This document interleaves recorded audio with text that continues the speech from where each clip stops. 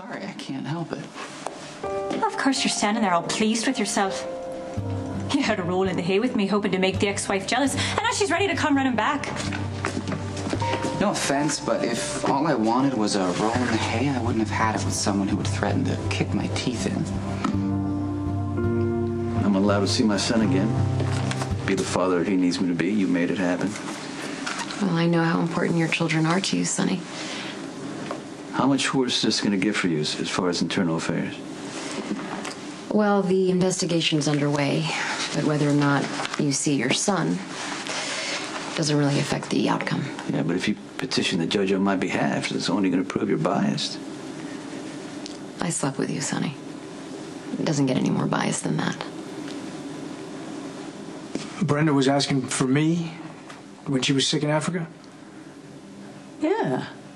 She kept calling out the name Dante. And you obviously think that was you. Which means you and Brenda met long before she returned to Port Charles. Yeah, we did. Well, why hide it? Carly. First of all, I wasn't trying to make Elizabeth jealous by sleeping with you. I told you, there's nothing between us but our children. You told me a lot of things. Most of them lies, starting with your name. But I know what I saw at the park. You're looking to be that picture-perfect family what again. you saw was me spending time with my boys. And Elizabeth showing up with her new baby to pick them up. I mean, of course, I'm going to be friendly to her. It helps Cam and Jake to see us getting along. But we're not getting back together. It's over between us. And for the record, my relationship with Elizabeth was never picture perfect. Because she slept with your brother. No, That's what sent you running halfway around the world. You were looking to forget. So you took up with the first lass you could find, hoping to take the edge off the pain you were feeling. Well, maybe I'm assuming too much here, but I thought we had more going on than what happens in the bedroom.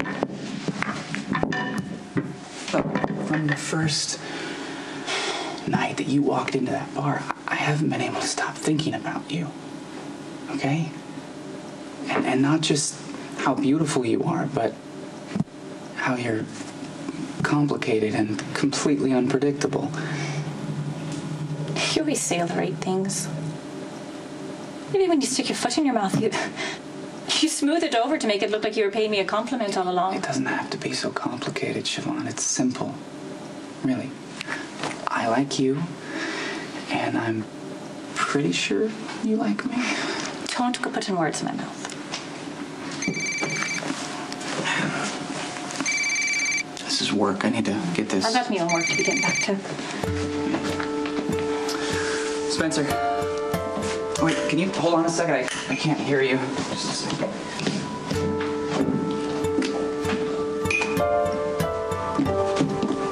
Excuse me. Siobhan, right? Hi. Hi. We really didn't get a chance to talk at the park, so I just wanted to come by and get to know you, since you're spending so much time with Lucky and my kids. So did Carly ever say anything about the syrup stain on the carpet? I think the staff were too busy scraping spaghetti off the walls. Oh no, she didn't. It was my fault. I took her to Noco a couple days ago, and I figured she'd be impressed with the little show the chefs put on. Apparently the part where he tossed shrimp in the air and she caught it in her mouth made quite an impression. Needless to say, spaghetti and meatballs everywhere. Okay, well, it sounds like we need to work on some table manners. On the other hand, she might have a career in baseball. She's got one hell of an arm.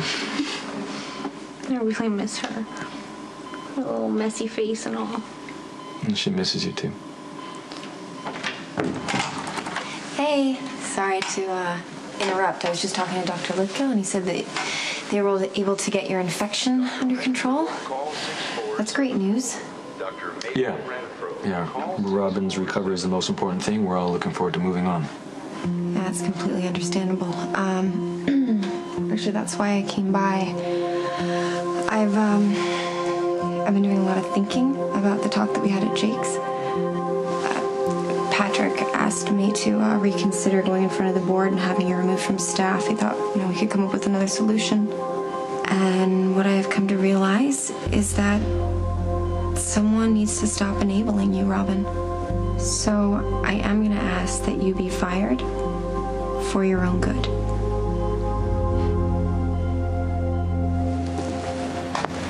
Do you ever talk about your time in prison? No.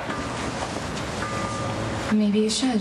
What's the point? It's over now. There's no point in dwelling in it. No, but if you talk about it, even once, you just say out loud whatever it is that happened. I mean, maybe it'll lose some of its So do you like talking about drunk guys sticking money in your underwear? No, I don't. I've told you that, Michael.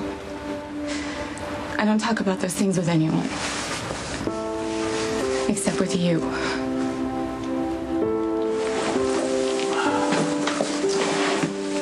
I hate that it's costing you so much. I was upfront. I disclosed the fact that we were sleeping together, so I could remove myself from prosecuting you due to a conflict of interest. And while it didn't win me any favors with my superiors, I didn't do anything illegal. The Justice Department tried to bust me for years.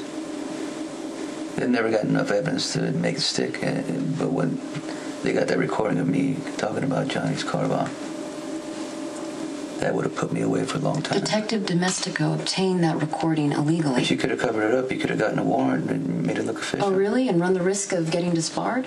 And truth comes out?